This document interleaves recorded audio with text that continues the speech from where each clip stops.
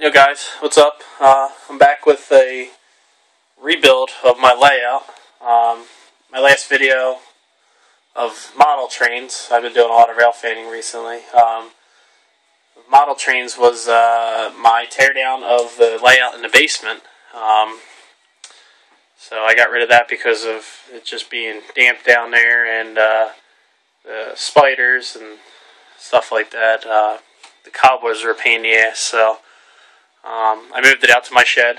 I started cleaning out the shed a while ago, but I've been busy, like I said, rail fanning and with work and stuff like that. So today I got time. I went and bought a couple sheets of drywall and hung it and spackled. As you can see, I got the sheetrock up. I got to paint it blue.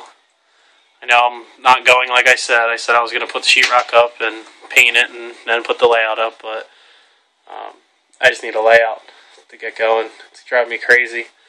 But anyways, I have this corner section built. I elevated the curves now. You can't really tell on my phone, but it's elevated. I used this string right here. It's just something that I found in the shed that I used. I still got to clean out the other half of the shed, but I'll show you that in a second. So it's going to be a double radius. One's going to be passing siding. This one that's done now, right here, is going to be the main line. Passing siding is going to come off here and not be super elevated. It'll just be normal. That'll be a spur to some type of industry. I'm not sure yet. Background building, obviously. And I might put an industry over by the where the battery is too. So it picks up, it feeds two industries at one time. Or it might just have one big industry. Not 100% sure. But anyways, yeah, I built this all today. And then this section here, it's scenic in, was from my old layout. It was the middle section. I cut it. It had the intermodal part of it. It would be on this side. I cut it out. The intermodal part's still downstairs. I gotta build that. I gotta put it in somewhere. Not 100% sure where yet. But I'll show you over here. I just have temporary power in here. Over here is still, I gotta clean up all that. Still a ton of junk. But over here, this will be the main, obviously. This will be a just a spur to something. Not 100% sure yet.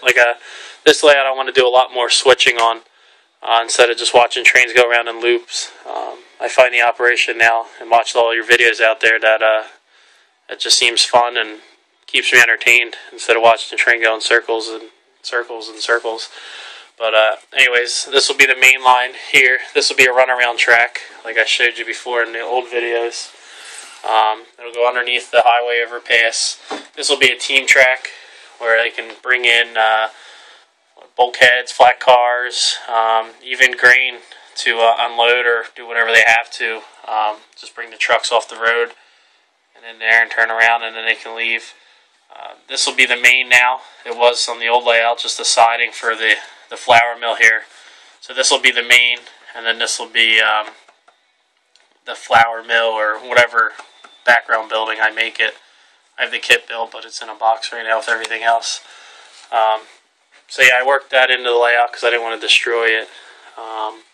So hopefully I may build the other section over here for the turn. I'm not 100% sure if I feel like doing it today or whatnot.